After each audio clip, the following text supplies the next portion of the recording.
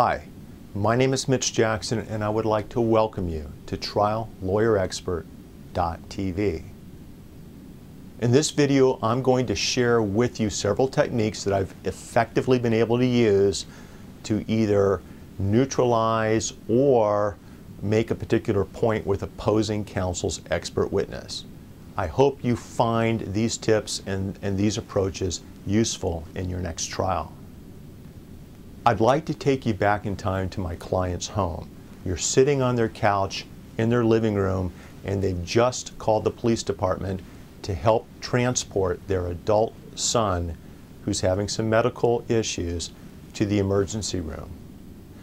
The doorbell rings and 3 police officers arrive. You welcome them into your home. 8 minutes later, your adult son is dead. This is a case that I tried several years ago, and it was a case with allegations of 3 police officers using excessive force against my client and against my client's son, which resulted in his death. What we're going to talk about in this video today is a technique I use to cross-examine the defendant's expert witness regarding issues of excessive force.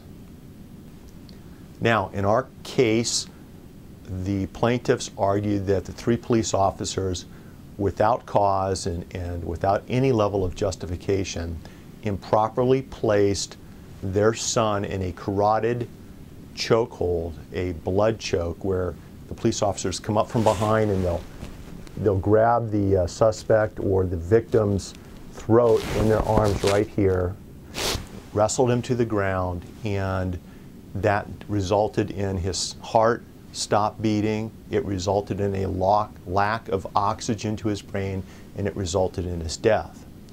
The defendants contended that they did nothing wrong and that their conduct throughout the course of the evening, specifically for 3 or 4 minutes, and that's the window of time we're talking about, was reasonable and necessary under the circumstances. Now, those are the general facts of the case that we're trying in front of a jury of 12 here in, happen to be in Riverside, California.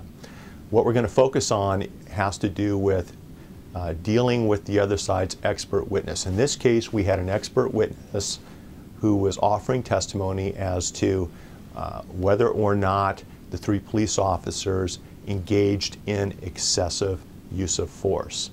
There were other experts in the case with respect to cause of death, with respect to some other issues, but right now I want to focus on the defendant's police expert and the excessive use of force issues. Now, each case is different, and in this particular case, their expert was very well qualified. I wasn't going to spend my time trying to show that he didn't know what he was talking about with respect to his area of expertise. He was an expert in police conduct, police training, and excessive use of force issues, so I wasn't going to try to take him on in front of the jury with respect to showing he wasn't an expert in his particular field. As a matter of fact, he was, and he was very good and very impressive. What we did instead is I wanted to show the jury that everything this expert relied upon was provided to him by defense counsel or by representatives of the defense counsel. And when you really think about it, expert witnesses retained by the other side are in many instances only provided with information by the other attorney. That's often the case. Information an expert witness testifies to, something that he's looked at, documents, records, reports, photographs that he or she has looked at, has been provided to him by opposing counsel. Sure, there's some situations where the experts independently done tests, the experts independently researched an issue or fact, but for purposes of this video, it's just a situation where the information provided to the expert was provided by defense counsel.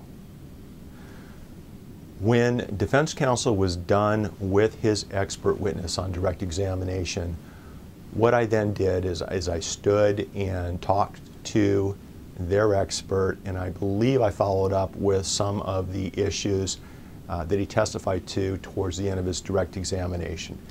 Asked a few questions, developed just a little bit of rapport, and then what I did is because this expert relied upon, when he made his expert opinion, on all the information that was provided to him by defense counsel, I went through the list. For example, I talked to him about the report that he rendered his excessive use of force opinion on.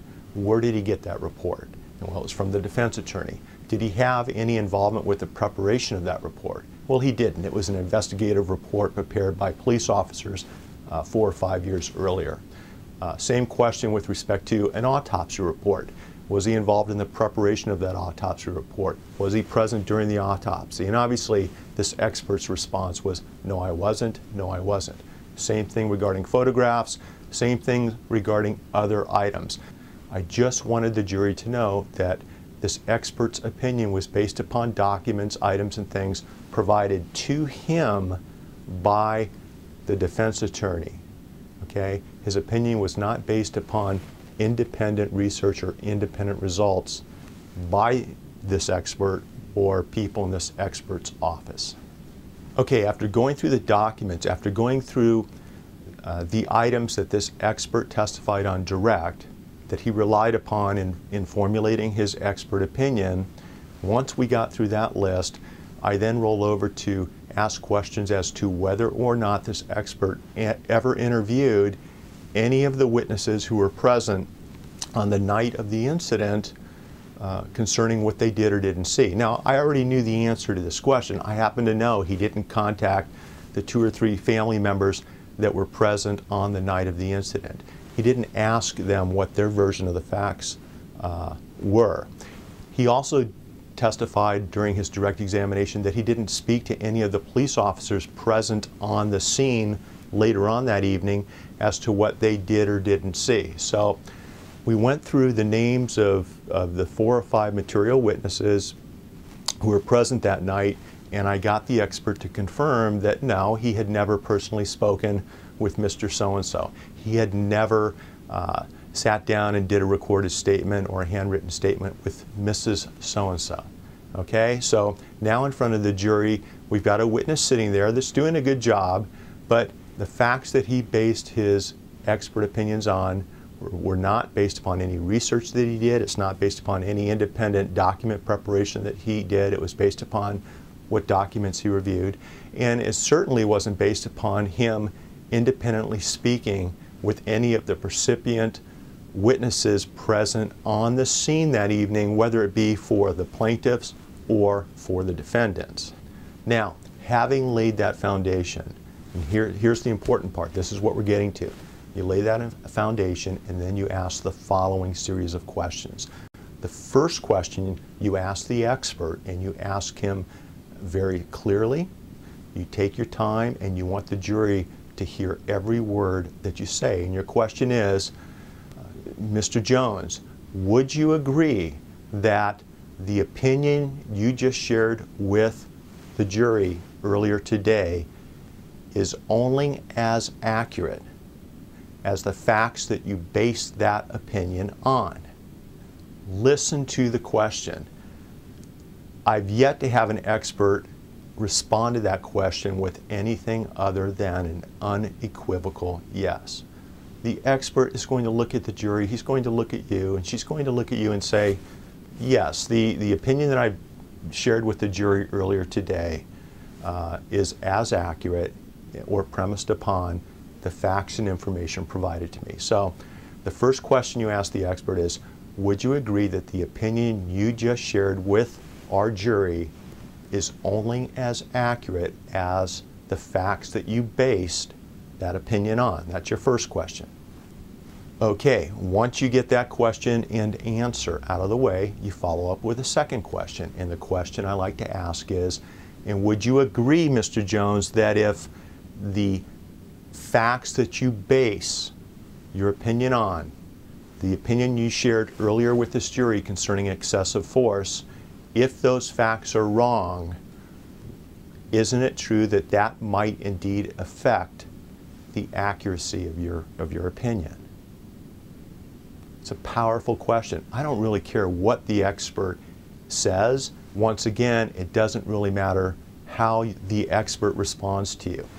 They're going to feel like they were presented with the accurate facts. So I've yet to have an expert answer anything other than yes. If you provide me with inaccurate facts, and that would in some way affect the opinion or my expert opinion on this case. So the second question, once again, is something like, would you agree that if the facts and information you were provided is inaccurate or wrong, might that affect the validity or accuracy of your expert opinion? When you ask that question, you're looking at the jury and looking back at the expert because you know he's going to say yes. If he answers no, the jury's going to be rolling their eyes and going, okay, we've got somebody here that's more interested in saying what he's paid to say as opposed to what he really believes. In many instances, at this point, you can see by looking at the expert's body language that he knows and understands he's being led down a certain path. And it's not a path that he wants to go down, but he can't avoid going down this path.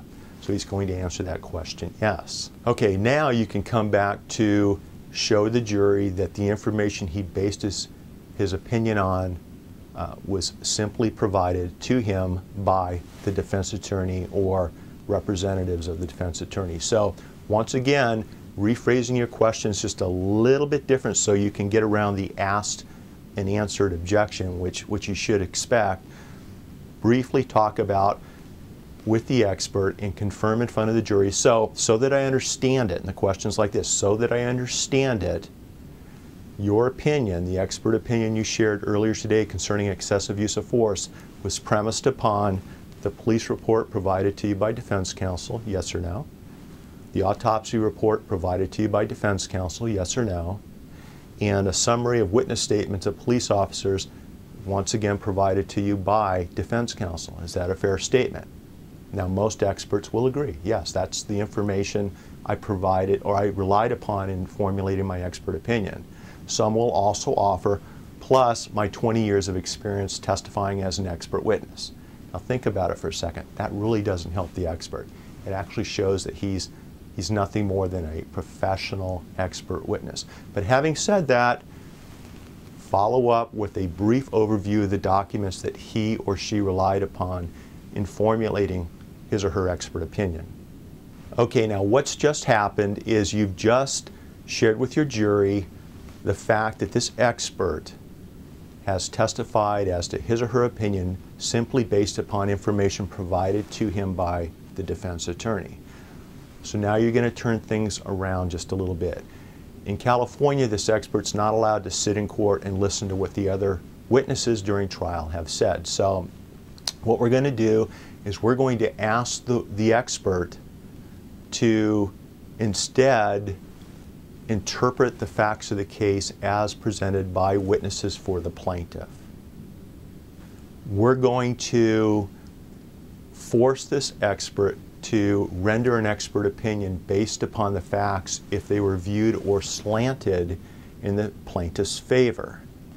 Now, one way to do this is to ask the expert at this point in the cross-examination, Mr. Jones, do something for me. In this case, it's the plaintiff's position, and remember, the jury's heard all this. Mr. Jones, in this case, witness Bob, witness Sam, witness Julie, for example, all testified that when the police officers came into their living room that night, that they did nothing wrong and their adult son did nothing wrong. As a matter of fact, without provocation, without any reason whatsoever, Officer Jones stepped around behind the decedent while he was standing and without warning, without any reason whatsoever, reached around and placed him in a carotid restraint or a blood choke, held him like that for about 20 to 30 seconds while two other police officers jumped on top of this man, wrestled him to the ground. One placed his knee into the back of the decedent while the other two officers handcuffed him and handcuffed his ankles. Let's assume just for a minute that those are the accurate facts, not the facts provided to you by defense counsel, but the facts provided by the other parties in this case, the Smith family. Having shared those facts with you, do you feel, based upon those facts, assuming those are the accurate facts, do you feel that the conduct of the police officers under that set of facts, assuming that they're true and accurate, would have constituted the use of excessive force? And it's a yes or no question. You may have to break this question down into smaller parts, but I'm trying to make a point. And I did this in a trial, and the expert witness, he said and responded something to the effect, if the facts are as you just described them to me, then yes, that would constitute an excessive use of force by the police officers. Now, if memory serves me correctly, that's it. I sat down. I got the expert to admit that if, in fact, the facts as presented by my clients were the accurate and truthful facts, then the police officers acted with excessive use of force. When he responded to the question in that fashion with a yes, yes, that would have been an excessive use of force, I looked over at the jury, I looked back at the expert, and I thanked him for his testimony. No further questions at this time, and sat back down. After the trial, the jurors let us know that the cross-examination of this particular expert witness was one of the reasons they completely discounted the defendant's side of the story, and instead, for many, many reasons, and many of the right reasons, found in favor of my client's family. So, in summary, when you have a situation where the experts relied upon information provided to him from the other side, emphasize that to the jury. Let them know and confirm with that expert during your cross that all the information he's gotten was from the other side. And then once you've done that, ask the questions as follows. Would you agree with me, Mr. Jones, that the opinion you just shared with this jury is no more accurate than the facts that you based it on? Okay, that's your first question. Your follow-up question is, and if the facts that you based your expert opinion on were either inaccurate or not true, would you agree with me that that would affect the validity of the expert opinion you shared earlier today? It's a yes or no question, and they're going to answer yes. You've made your point. You've completely neutralized this expert for purposes of these particular issues at time of trial. There are other things you also want to do when cross-examining an expert witness. It has to do with who retained him or her, who's paying him or her, and things along those lines. And I'm going to share these things with you in another video. So if you found this video useful, please share it with other lawyers you know who are trying cases. This approach works very well, and as I indicated, the jury found it as being a persuasive part of the trial that allowed them to rule in my client's favor and come back with a multi-million-dollar verdict in favor of my clients. So that's it for today's video. If you found this video useful, please feel free to share it with other lawyers who are trying cases. Also, please feel free to go to my website. It's www.triallawyerexpert.tv and get on my email list, and I'll send you updates when new videos are coming out, along with some other trial tips that I'll share just by email. And also make sure to get on our blog feed. It's the RSS feed, so that whenever there's an update to the website, you will also get a short note in your email inbox letting you know there's been an update to the website. You don't have to keep coming back to the website. It'll just let you know. You click on a link and boom, there's the new video. I'd also like you to join me on the various social media sites. Join me on Facebook, Twitter, LinkedIn, Google+. The links are all next to the video here on the website, and I'm using social media on a daily basis. I'd love to connect with you and exchange trial tips and other information with you. So please join me on social media. Until the next video, that's about it. My name's Mitch Jackson. This is triallawyerexpert.tv, and I'd like you to remember to always make today your masterpiece.